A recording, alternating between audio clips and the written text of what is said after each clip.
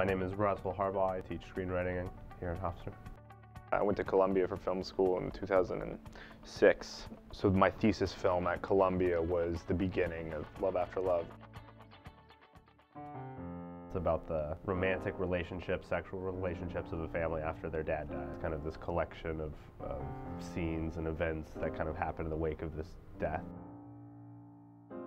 My experience teaching here has actually become really integral to my creative process, like outside of school. Like I kind of constantly bring into the classroom things that I'm kind of going over in my head when I'm alone at home, and it's kind of invaluable. It's like being able to kind of talk in a room with people about what is a movie, what is a good story, what are the components of good storytelling. From my perspective, that's probably as useful to me as it is to the students. So many people work on a movie.